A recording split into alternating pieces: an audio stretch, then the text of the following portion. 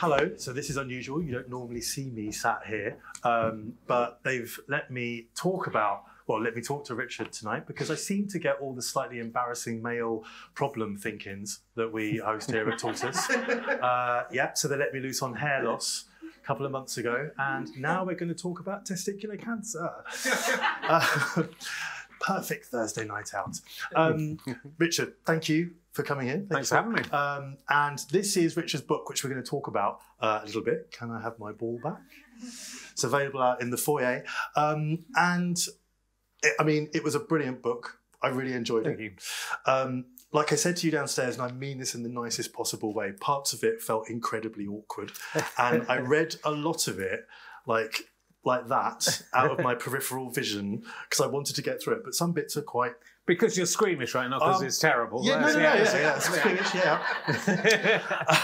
There is some ball loss. There's some ball loss in the book. I feel like I definitely grew a pair to finish it. I feel, yeah. But before we get into that, we've talked a lot tonight about masculinity, and Tom was just talking to James about the relationship with his dad, and you talk a lot about your family in parts of the book, and I just wondered kind of what's your dad like? What sort of relationship do you have with him? And well, it could be a whole nother chat. But in fact, I have done a whole show about it. My dad is a very fantastic man and still with us currently. He was my headmaster at school, so that was right. So I wrote. I think the room is with you. I was taught by both my parents. I was born in Yorkshire, but I grew up in Somerset. And in middle school, my mum was my teacher, and in upper school, my dad was my headmaster, and then taught me maths A level as well. Right. So that was slightly difficult. Okay. And I tried to blame it on all of my problems in later life, but then I did a show about it and realised I had all those problems before my dad was my headmaster, in that I'm quite childish and obsessed with sex and,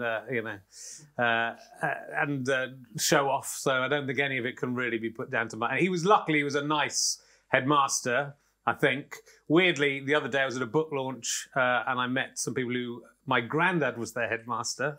Wow. In primary school. Oh, okay. They were there.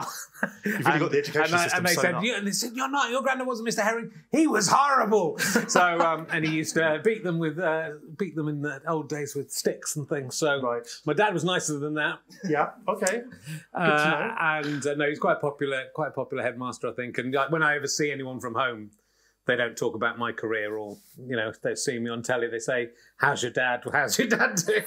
So he was a much loved headmaster and a much loved dad as well. And didn't beat student for sticks. He did well. I think he might have done for a bit. Right. I remember when it came. It was 1981. I think it came, and they weren't allowed to do it anymore. They could use a slipper. I got slippers for roller skating in the changing room, and that would have been about 1989. Right. It was all part of the wonderful thing of growing up, wasn't it? At least I didn't go to boarding school. I don't know about that. So one of the early parts of the book is another thing that, before we get on to balls, driving. Yeah. Men and directions. Yeah. I have...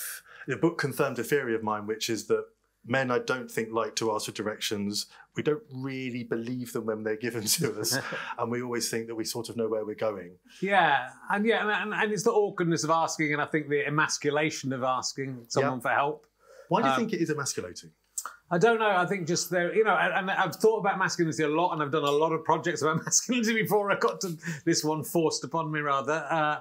And I don't think I really conform to like the idea of man in lots of ways, but then something like that happens and you go, I'm left driving around the Welsh countryside for about an hour, getting more and more frustrated because I can't work out where I'm meant to be going. My sat nav isn't, I did actually try to ring some people, but there was no phone signal, and I ended up driving over. In my frustration, I ended up driving the wrong way over one of those spike things to stop you. I just caught the edge of it, and it was rather again like a presage of what was to come. I lost my back right-hand tire. So my car sitting rather sadly in the car park for the week with its deflated. Yeah. But I couldn't. When I lost a ball, I couldn't get a Welshman to come and in a van put a new one on. It's a gap in the market there, I think. But I think we all, however progressive and we think we are, I think it's very difficult to shift preconceptions. And it's something I've tried to do a lot and with myself. And I thought I did before, 20 years ago, did a book and a show called Talking Cock, which was all about the penis. It was an answer to the vagina monologues, but it was sort of trying to sort of make men think more positively about themselves and realise that, in the most part, women love us and our penises if we're in a heterosexual relationship with them. So it's sort of weird that I've ended up now moving to. It'll be the arsehole next. Right, that's what I'm saying. So that's the only place I have to go now. Coming in 2024. I think it's from Talking Cock 2, the bit that I've seen, the sequel. Yeah. Is that the one where you've got like 8,000 different guys telling you places they've put their penis? Yeah. Right. So I mean, there was in both shows were pretty much the same. There were some great ideas in that list. Well, I did an anonymous questionnaire, but it was and it was right. It was sort of 2001 when I did this, and not the internet was sort of just becoming a thing. Got the best people on it. Yeah, well, it was a little bit, but it was also sort of quite a clever thing to do accidentally. I just thought, this would be a way to generate some material. And also, I'm glad that I asked women. So there was a questionnaire for men and a questionnaire for women. Right. And that really turned that show around because it made me, I think until I did that show and got the questionnaire results from women, I kind of thought, women hate men and women are scared of men and women, are disgusted by penises. Just my experience. And then I found out, that, for the most part they aren't, but also that most men are... about each of those issues, sort of erections and size and whatever, they've all got about a third of men thinking, I've got a terrible problem, and most of them really don't have a problem at all. So people live in secrecy because they don't talk. Comedians do talk about this stuff, and we should all talk about this stuff because most of the things that you think are embarrassing or terrible or that you're ashamed of are very common or will be understood. And that's what, as a comedian, you realise, you kind of think, this really embarrassing thing has happened to me. Dare I say it on stage? Will people judge me? And then you'd say it and people laugh because it resonates, either because it's so extreme and weird or because, we've all, we've been in that situation. So, it's so important, I think, to talk about things, which is, again, why it's, if anyone had to get to testicular cancer, it's good it was me, because I'm very happy to talk about it. Well, I mean, so take me through the story from that sort of without the driving and the driving. I mean, it was it was 2020 when I sort of the end of 2020. So it was COVID was going on. We'd all had that weird year. And I just sort of started thinking there was maybe something like a bit weird in my right testicle. It felt like a bit bigger and a bit heavier. But equally, and I joked about this in my stand-up set. My last stand-up show was about turning 50. And I joked about how the fact when you get in your 50s, then no one tells you, but there's a good chance you might sit on one of your own testicles. It had never, because gravity takes its effect on me. So I kind of thought, it had never actually happened to me. So I'd done this joke as if it had happened to me. And then I did sit on one of my testicles. And I thought, that's just because I'm middle-aged now. Yep. And then it just felt a bit weird. And I kind of put off going to do anything about it. And then I was in Wales for a week, sleeping in an outward-bound student hostel, which sounds like a weird thing, but I was whatever makes you happy. I was in a film, and that was the accommodation. But it was sort of free. There was the central heating had broken. It was miserable, and I was just sort of lying in bed every now and again, touching my testicle, thinking, "Is this all right?" So when I got back, I went to the GP just to put my mind at rest. But it had taken probably a month or. And were you normally pretty good about going to the GP, or were you one of those like, it'll be fine? Well, I'm not very good, and I'm usually think it'll be fine. And I've had a couple of issues in the past, and have finally gone or finally been discovered. But I also thought, it was lockdown, and I was thinking, and COVID was rampaging through the country. That I don't want to turn up at the GPs with my weird big knacker. They've got more important things to look at. But I rang up and they saw me like the next day, I think. Yeah. So that almost made me think, oh shit, this is serious. And this begins what seems to be a never-ending queue of people who you get to know on quite an intimate basis. Yeah, so I break every one I meet. I basically break the world record of how quickly I go from meeting someone to them cupping my testicle. Right. There was a girl at university who held the record until this year. I guess it's a way to meet a lot of people very quickly. Yeah. So but so I went to the GP, and as a comedian, there's a weird edge to all of this because, there's a part of you kind of hoping something terrible happens to you so that you can do a stand-up show or write a book about it. So I'm not saying there was a part of me hoping I had testicular cancer, but the GP told me he was pretty sure it wasn't testicular cancer. Happy days. I was slightly disappointed. I was thinking, I can't do. I've started thinking of funny titles for the show. But I was generally, happy that I didn't have testicular cancer. But he sent me in to get a scan anyway. Mm-hmm. And so it was sort of this weird experience because I went in thinking, once again, I'm wasting everyone's time. Yeah. And it's it's a very comedic experience. You talk about sitting in the waiting room looking quite healthy. And, all the way through this, I never felt ill and didn't, there was no outward signs, and I was sitting in waiting rooms with people who were about to die or who were very ill. So I felt like a fraud all the way through it. But when I first went for a scan, they asked me my name and address like 3 or 4 times, like very high security, as if there's a lot of men trying to sneak in to get their balls scanned. So it might be because you get like this stuff. This is happening. I think there's a stand-up routine in this. Yep. They take you and you put on a gown. They make you lie down and lift the gown up, but they're giving you a piece of paper. Oh, wow. To lift your penis out of the way, so a sort of modesty curtain, so they can't see your penis, whilst you're then lying there with your balls and ass, and they're just glooping up and there's a woman watching, and there's just a woman sitting in the corner watching what's going on. You're thinking, what's her story? Does she even work at the hospital? Is this how they're paying for the NHS now? I don't like getting that, but I like someone watching it. That's why I like. So it's all, but I was also thinking, I'm wasting a time. I know this is epididymitis. That's what the doctor told me. So right. There's nothing to worry about. And so this one was scanning very diligently away. And I was thinking, this is really taking a time. And I was thinking, is it like a baby scan? Do you see something on the screen? It isn't like a baby scan. It would, but they don't show. They didn't turn this. Maybe they did. I mean, I did a joke in the sitcom version of this where it is being like scanned at a supermarket, and they did find an unexpected item in the bagging area. So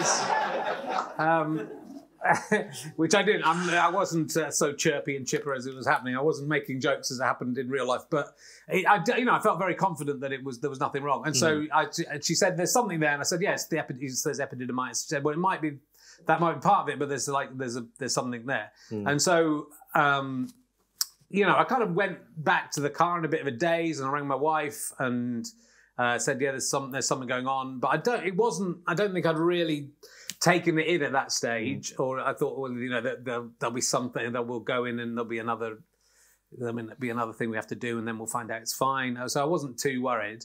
But I then got home. And the GP called, and it was sort of very much like in a film. I was playing in the living room with my kids and my wife, right. And my son was really laughing, and the phone rang, and I thought, I better go out and take the phone. And I took the phone, and then a very shaky voice, this GP had been very casual and jokey, was suddenly shaking, who'd said, I'm not a betting man, but I'm 99% certain this isn't cancer. And then suddenly was shaky voice and saying, there's something in there, and... I can't, he wouldn't say the word cancer now, so it was really weird. And my son was laughing in the next room, and I was thinking, oh, fuck, I'm going to die. And so that was the shaky moment. And that was the only time it really, I certainly wasn't thinking, oh, good, I can do my stand-up show now. I was thinking about my son, and I was thinking of, my kids were 3 and 5 at that time.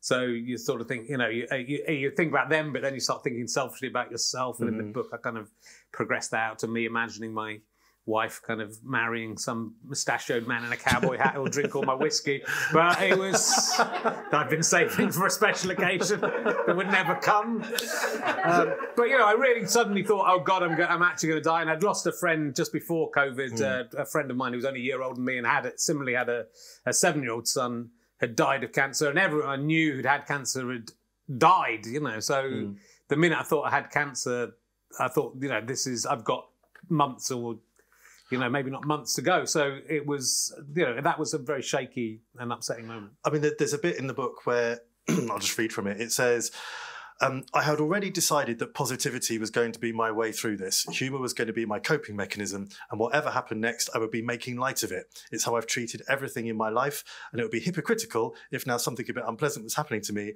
I suddenly got all serious. Yeah. When does that bit kick in? Well, it was pretty quickly, because it's still, you know, I mean, if you've got to get cancer of anywhere, the testicles are definitely the funniest. I mean, and cancer isn't funny, but testicle cancer is the funniest place you can get cancer. So, you know, and there was all sorts of ironies in it, you know, having done all this work on masculinity, on male genitalia. I'd even done a show where I'd grown a Hitler moustache to try and reclaim it for comedy for Charlie Chaplin. Right. How did that go? Not very well. Right. I was trying to encourage people to vote to stop fascism, and that didn't work out either. But now I was also, you know, taking on Hitler's ball as well. So it was, everything sort of seemed to be like pushed together. So, you know, but there's so many funny things in it, and it was nearly everything that happens all along the way. It was comic.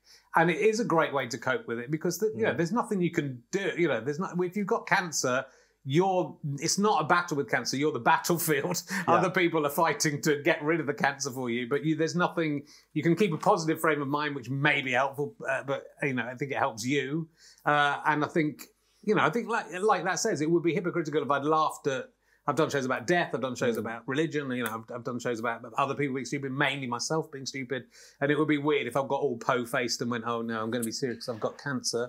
I never, you know, it feels really weird even thinking I've had cancer, and so I didn't know it was cancer until after the ball was taken out. And so they say we can't tell you until the ball's out whether it's cancer or not. Right. And I thought it better bloody well be cancer. If you're taking my ball out, you better not come back and go, sorry, there was a smudge on the scanner.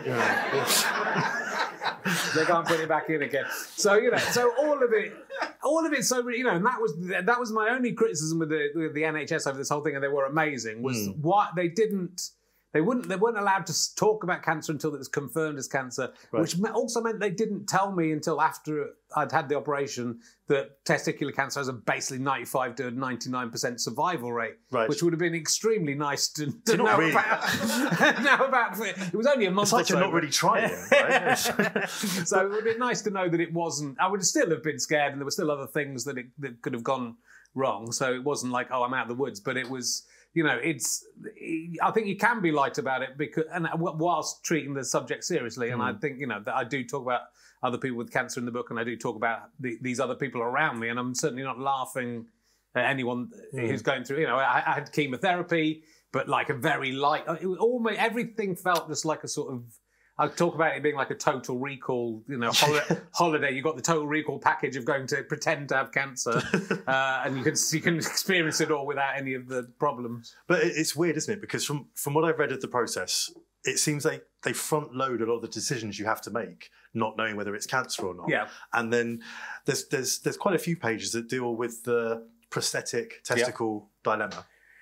Yeah. Which sounds like one of the sort of stranger John le Carré spy films. But so they make you, they ask you if you want one. Yeah, so the first question was, you know, would you want to have a prosthetic? So when you lose a testicle, you have to decide, do you want to store any sperm? It's a bit like Deal or No Deal. It is. Do you want to store any sperm because you may become infertile because of the chemotherapy? And, you know, again, most people who get testicular cancer are young. So this is like, it's quite unusual for someone in the 50s. Do you have to decide there and then, or can you phone a friend? Well, I did phone my wife, and I said we would keep store sperm, and then we decided not to because we thought it would hold everything up, and I don't want any more kids. But yeah, the prosthetic was the next thing, and I was, you know, for me it was like, I don't want to have a false born, because I couldn't work out. You were working in different situations where you might need one. Yeah. Well, but you're only doing it for yourself, which is fine. I'm not saying it's if you want one, if you're in this situation, do have one, but you're only doing it for yourself, because I don't think no one's.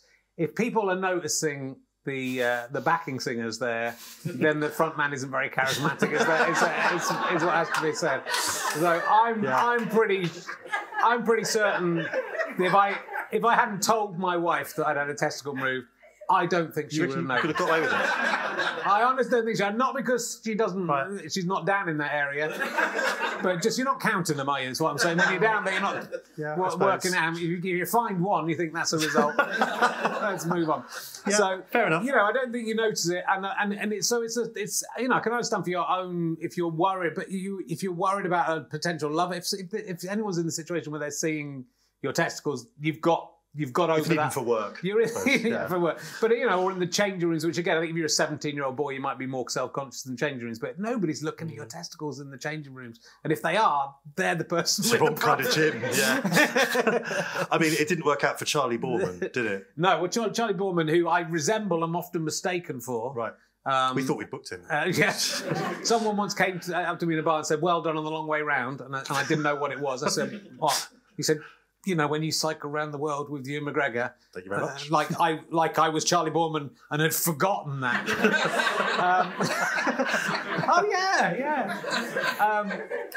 So I've been mistaken for him a couple of times, and has my face and also lost a testicle. So it's kind of, but he got a prosthetic. But he finds, because what they do is they sew it into your scrotum. So when he's on his motorcycle with Ewan McGregor, sometimes you can sit on it. Whoop.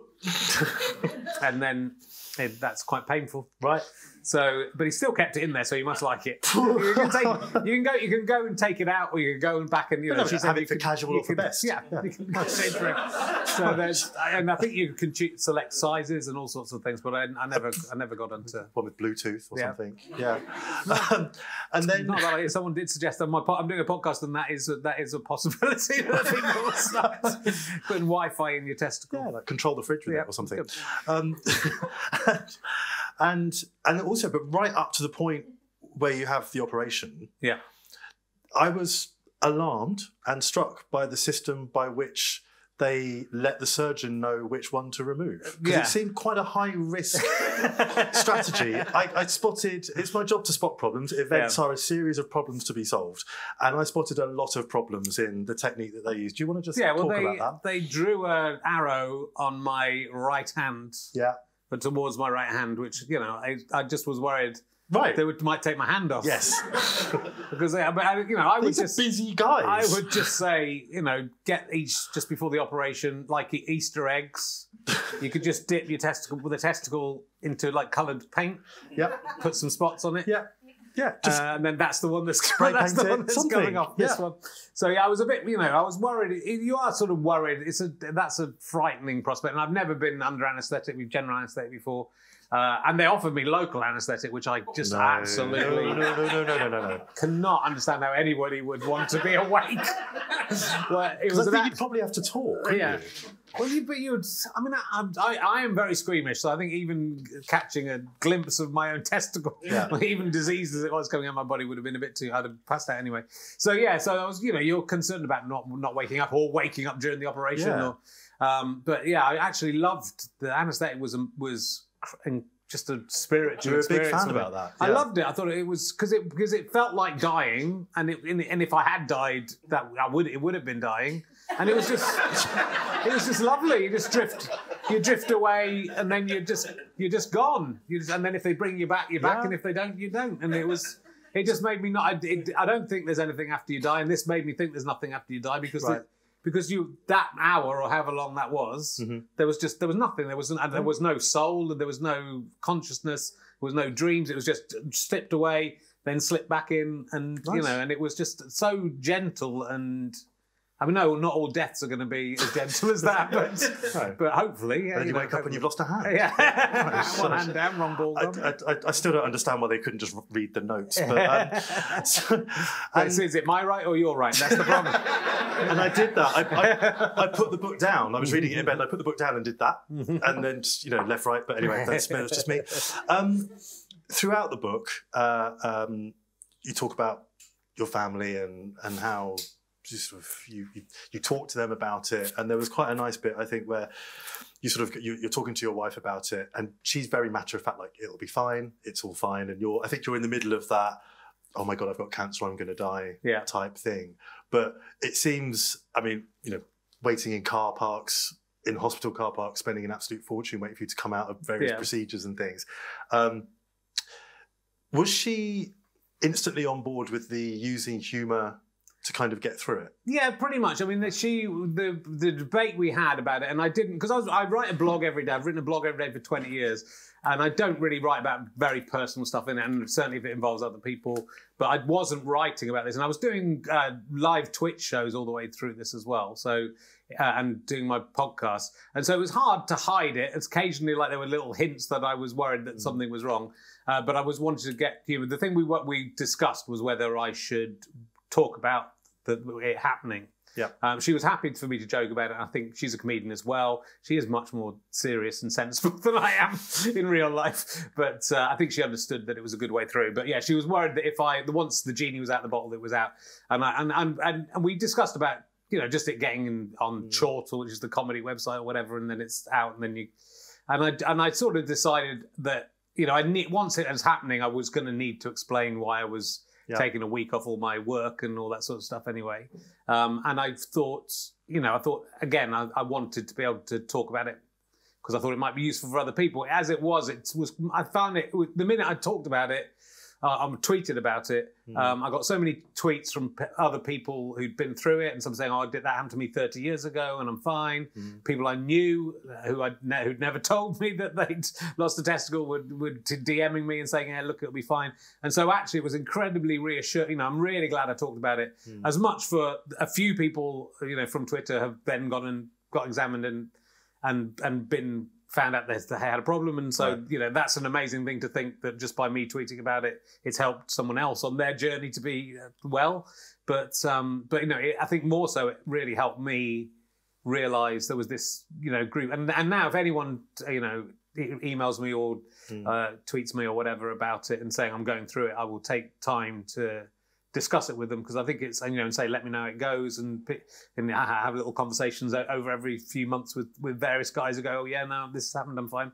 And so it's great just to be, again, it's all about talking. I think because the fear comes from, not from bottling things up, from not knowing the truth. And so even if someone were to say, I bumped into someone in Centre Parks, on that last holiday in Centre Parks. Always the start of a great story. You've got one testicle. I said, yeah. He said, oh, I've had that. Careful. I lost the other one as well. You have to remember that a couple of years later, I had it returned in the other one, so don't be complacent. Seemed very jolly about it. But then so I think a lot of this, the masculinity, losing part of your genitalia, losing your balls, which is so associated with masculinity, but as I discussed in the book for spurious reasons. But you worry, so I was worried about whether would it affect my sexual performance, would it affect would I become less of a man? Would it affect my hormones and that sort of thing? So there was lots of things to worry about. So it was reassuring to talk to other people. But you're still feeling pretty manly? I'm feeling as manly as I did before. Which was like what, 8 to 10 manly? my testosterone is the Remainer is he's doubled his efforts. Right. And, nice. He's glad. Well, it was great. The time I regretted not having the prosthetic for the first week after the operation. Because the first time I looked at myself... Is this the jockstrap week? I had a terrible week with the jockstrap because I got... we'll maybe talk about that. But the first time I looked at myself in the mirror, I realised, like, on one side I looked like an adult male, then I turned around on the other side I looked like a sort of prepubescent boy. And I thought, if that's how it's going to be, maybe I could do a music hall act like the... but then... very quickly leaning to one side. But then very quickly the Remainer... realised that the other one had gone and just sort of moved into the middle. So it's like he's just realising he had the double bed to himself. So, so it's fun. So you kept, or you carried on doing the Twitch stuff sort of pretty much throughout, didn't you? The process? Looking back at it, it's sort of insane, but it was great to have something. It was really, as it was through lockdown. Yeah. It was just amazing to have that stuff to do. So I had a kind of creative second period where I came up with, there's some of them were old ideas, but I've been doing kind of some crazy esoteric podcasts where I played myself at snooker and tried to clear stones off a field. And I was sort of able to do video versions of those. The stones off a field thing is worth a whole other talk. It's this sort of exercise in futility and exploration of human nature. It's sort of an art project, but it's but as a performance thing, it's very interesting because it's improvised and I've created a world of gods and opponents and all sorts of things. But anyway, that's just my mental problems. But then I also did this ventriloquist show. But again, my great-granddad, who God knows what he did to children, my granddad's father created. My granddad was beating. My granddad used these dummies at school as well. He made these ventriloquist dummies in 1892. We know that because we found some newspaper inside with 1892 on it. Brilliant. They're called Ali and Sally. So it was mainly Ali I used. It's this kind of quite terrifying Victorian. Well, we've got a clip, actually. Yeah. Let's watch the clip. I think you'll be able to guess what the puppet is about. But So the way that you spoke to the cancer was to have a talking testicle puppet with teeth. Yes. Right. Again, I debated long and hard whether this was a good idea and whether this is a good way to process it. Yeah. Now I've got a jacket. I've got like a rod hull jacket, so with a false arm around it, so it looks a bit. So the testicle sits there, and I've got a very obviously false arm that the hand keeps falling off of. But I've been doing all these puppets, and I've been talking to them, and the puppet's been saying to me, what happens to us if you die, and all that sort of stuff. And then I thought maybe it would be interesting to create. And I'm not the only one to do this. Actually, Justin Hawkins, one of the Hawkins brothers from The Darkness. Lost a testicle, and one of them made a puppet that I think Justin made a puppet for the best man speech at his wedding, and also sang Two Became One, which is what I did with mine.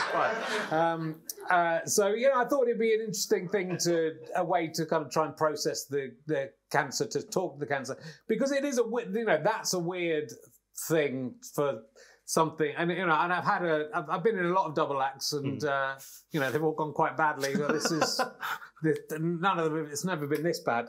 I thought that was one double act that would stay together. But so I kind of wanted to see what would happen if I use it. It is a weird thing, and but the puppets are weird because it does feel like I get to the point where it feels like I'm talking to. You look completely different. Engrossed in that one, and I guess. The next part of the story is the world starts to return to some kind of normality. You get through the treatment. I don't know, we might come back to the jockstrap, but there's the jockstrap period. They've already talked about gay saunas and lube tonight. I don't know if the audience is ready for jockstraps. And you kind of, it's the Taskmaster, Champion of Champions, filming sort of kicks in. And you mention it a couple of times in the book, and it becomes almost like this sort of totemic exercise, like I'm going to do this no matter how bad I feel. It seems to be like if I do this filming, I really want to do this. It feels like a milestone in beating. There was a couple. So there's a couple of things. I wanted to run a half marathon, and I wanted to in the same year, and I wanted to be. The problem was that I was scheduled to record the tasks of Taskmaster on the 1st of March, and my operation turned out to be February the 24th. So like tight. a little bit too tight. I was meant to not do anything for 4 weeks, anything of any exertion. But the latest date that Taskmaster could to film those tasks before they moved on to the next series was like the 21st of March or something. So 3 weeks after my operation, I had to do my tasks on Taskmaster. And it's quite, and I look pretty ropey and bad in them. But it was a great, I really wanted to do it because I'd done the series and I loved doing the series, but it was like Champions. It was a big deal, and it would have been really a shame to have to withdraw. We've got a short clip, actually. Connor, can we have in the book you talk about Daisy Cooper being furious But yeah, you're loving the fact she's being furious well, at you. I was terrified, to be fair. I honestly thought she would kill me at that point. It was quite scary. But yeah, that was the year before. That was the original Taskmaster. But yeah, so it was. And I'd managed to beat her on the last task and the very last moment of the last task, and sort of just won the original one. And then so the Taskmaster Championship wasn't. I thought it was good to. I was just glad to be doing it, and also by the time we did the studio, I'd kind of really I decided to look after myself. I haven't managed to quite keep it up, but I'm trying to keep it up. But I'd sort of been really healthy. I'd been practicing running for this marathon. I'd really looked after my diet, because all this made me, this experience made me realise how much I wanted to be alive, and certainly for my kid, and give myself a chance of seeing my kids to grow up. So it's quite a nice, that Taskmaster, because on the tasks I'm pretty fucked, and in the studio I look about the best I've ever looked in 20 years. So it's if anyone has anything, a story they'd like to share or an experience that they want to share about, please don't feel you have to stand up and say you have testicular cancer. That's fine. But if there's anything you want to share to the conversation, just wave at me sort of violently and we'll get a microphone to you. But just before we do that, there was a really touching part of the book where you talk about the importance of making memories with your children. Yeah. And there's a nice bit where you talk about kite flying, and there's the dog poo snowman, which is also good. That was obviously during one of the serious thinking moments where you're thinking, I've got the cancer, or I might have cancer, this might not turn out so well.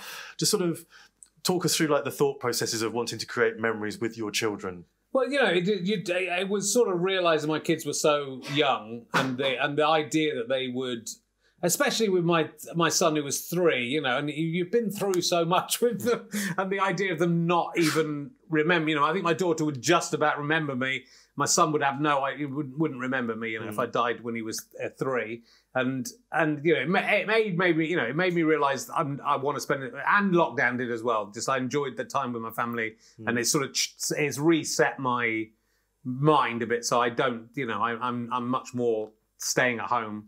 Right. And than I would have done, and I'm with the family. But it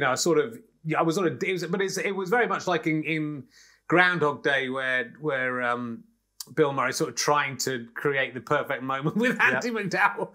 That if you try, it gets fucked up. So it works when it's spontaneous. But I was aware that. Maybe I had a couple of months to kind of make some memory that my daughter would remember me by. So when it snowed, I thought, perfect. I remember all the days it snowed as a kid. We'll do this, we'll go out, but it all turned into slush. And my wife took a film of her throwing a massive snowman at me, and a snowball at me, and I remember feeling, oh God, they'll be when I'm dead, they'll be watching. And so I'm trying to smile, but thinking, imagine what the soundtrack would be.